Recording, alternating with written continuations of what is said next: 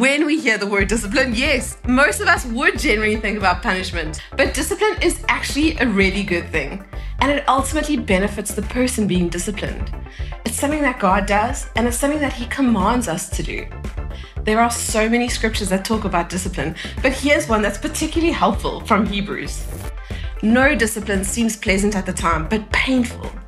Later on, however, it produces a harvest of righteousness and peace for those who've been trained by it. Parents are ultimately responsible for disciplining their children, but during the kids' ministry time, you as a leader have the delegated authority. There should be consequences for bad behavior, but we are never wanting to punish or ostracize kids for that bad behavior.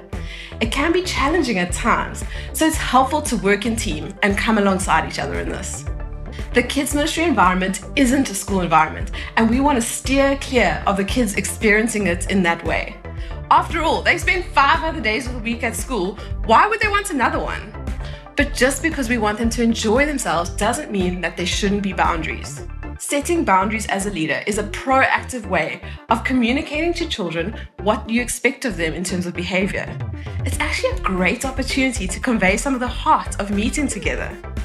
Boundaries should be broad enough to cover all circumstances, yet clear enough to know when they've been crossed.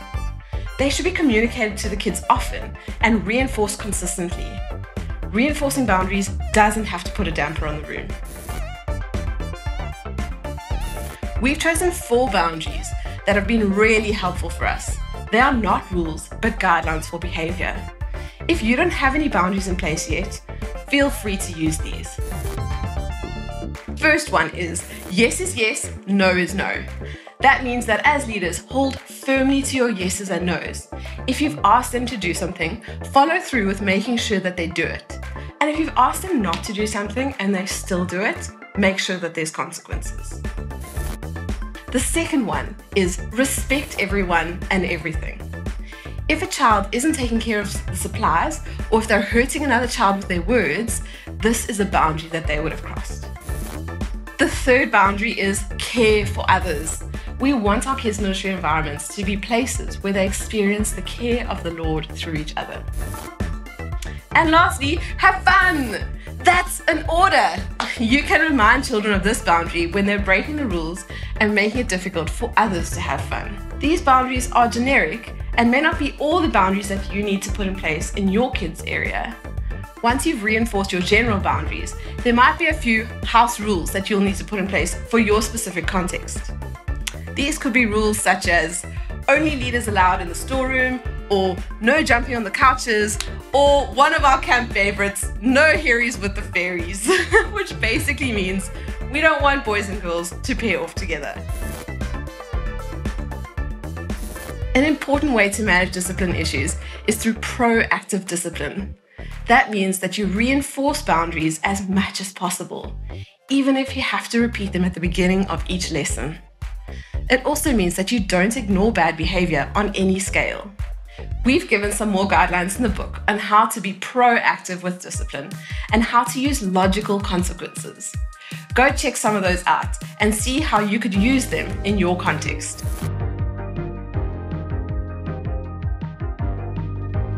Remember what we said at the end there? Remember to have fun. Don't let a few kids' misbehavior rob the entire time for everyone else. Managing discipline doesn't need to change the whole atmosphere in the room. While there are many examples of bad behavior, all situations can be categorized into 2 general types of discipline issues, and how to respond to them will depend on these. Firstly, there are ongoing smaller acts of disobedience.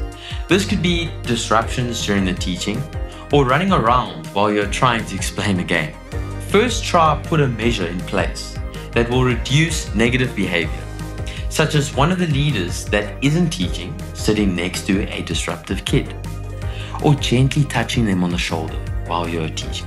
If they continue to misbehave, speak into that situation by telling the child how they are overstepping the boundaries, reminding them that it's not pleasant for everyone if they continue to break the rules. If this continues, you or one of the other leaders can take them out of the class and speak to them, explaining that their behavior is unacceptable and then asking them why they did it. Remember the attitude of warmth and crouching to their level. Sometimes these moments can turn into great opportunities to speak into their lives. If they give an explanation of why they did it, tell them why it is still unacceptable, and then affirm them by saying that you believe they are capable of doing better and that they are a valued part of the group. Check out the book for more ideas on how to mediate the situation between two children. If the disobedience continues and your interventions aren't helping, you may take the child out of the class to their parents. Explain the full story to the parents and make sure the child and parents know that we do want them to come back in the future. Then there are once-off bigger acts of disobedience.